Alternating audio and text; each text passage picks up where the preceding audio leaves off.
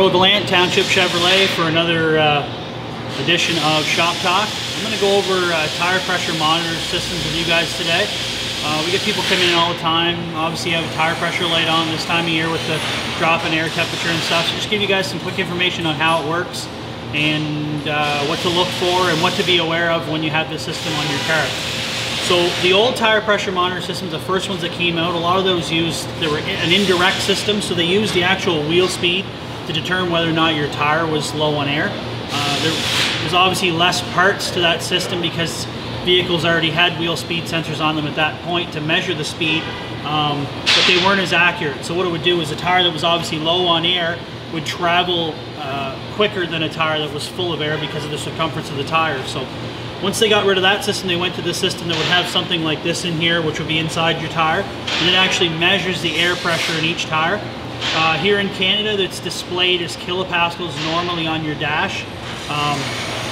One thing to be aware of, kilopascals, there's just about 7 kilopascals per pound of air a tire.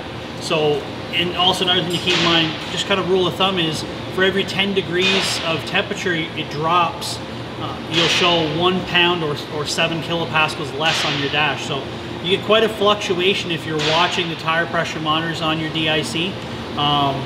So don't be too alarmed if you see it going up 14 or even 28 kilopascals in the difference, or you see one tire that's maybe has more air pressure than another tire. Even just the sunlight directly on the black rubber tire can increase and increase the pressure inside the tire. So they put these systems on here for a couple of reasons. One, obviously fuel mileage. A tire that's full of air will roll easier, so it helps your fuel mileage. It'll help with your tire wear. If you have a lack of air pressure in your tires, you'll get wear on the outside edge of your tires, and if you have too much air pressure, it'll wear out the inside of your tires. So they do that for that as well. And obviously braking and handling. Tires that are low in air, or one that's low in air compared to another, it can cause the car to pull one way or the other. It can also cause it to handle differently, and it's pretty important because realistically this rubber is the only thing touching the road on your vehicle. So you want this, obviously tread you want good, you want it wearing good, you want the proper air pressure, you want it rolling free and doing what it should. So one thing to keep in mind, if you are driving a vehicle that displays where each what the pressure is in each tire on your vehicle, some manufacturers they can learn that themselves just by driving them. Other manufacturers, they have to be learned, the sensors have to be learned. Our GMs sensors have to be relearned, and that's what this tool here is for. So when you bring your vehicle in and we're doing a tire rotation, or if you're doing a tire rotation at home or another shop or whoever does it, if they don't relearn the position of each sensor, it may be displaying incorrect. So it may show a right rear tire, let's say for instance, that's showing 3 pounds down in air pressure. You go to the grid, you grab the hose, you fill it up, and it's still showing it's down 3 pounds of pressure. Well, it might not be the right rear that's out, it might be one of the other tires. So this machine goes around, we put it in learn mode, and we select each tire to let it know where the location of the tire is. So every time you have your tires rotated, or you do a swap of your winters to your summer tires, this should always be performed. It only takes a couple of minutes. We do it in the drive-thru with some of our customers that come in that need it done.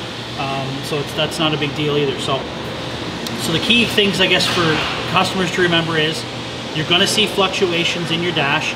You're going to see slightly different pressures from left to right or front to back, depending on temperatures or where the sun is. And you want to make sure that these are the locations are correct. So if your tire light is on because of a fault or one of these sensors aren't reading correctly, it will show you that on your dash. These sensors do have a lifespan because there is a battery internal to them.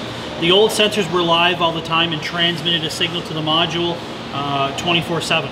The new sensors now are a little smarter than that. What they do is they only check when it's being rotated. So as soon as the vehicle comes to rest and these sensors haven't moved for a certain period of time, whether it be 5 minutes or 10 minutes, they'll actually go to sleep and shut themselves down to save some battery life. So yeah, I guess that's all you need to know on tire pressure monitor systems. And if you're having any lights come on or any malfunctions in that, you just come down and see us, and we'll be more than happy to look after that for you. This is Earl Gallant, Shop Foreman here at Township, another edition of Shop Talk. Thank you.